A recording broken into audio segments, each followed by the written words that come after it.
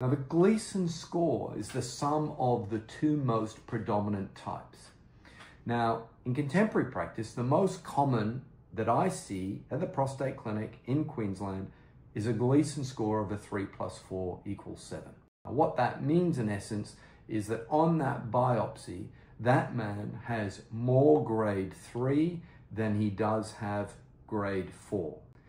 So a 3 + 4 = 7 means we've got more grade 3, a smaller amount of grade 4. Sometimes you may even see on your pathology report that your pathologist will give you a percentage of how much pattern 4 there is.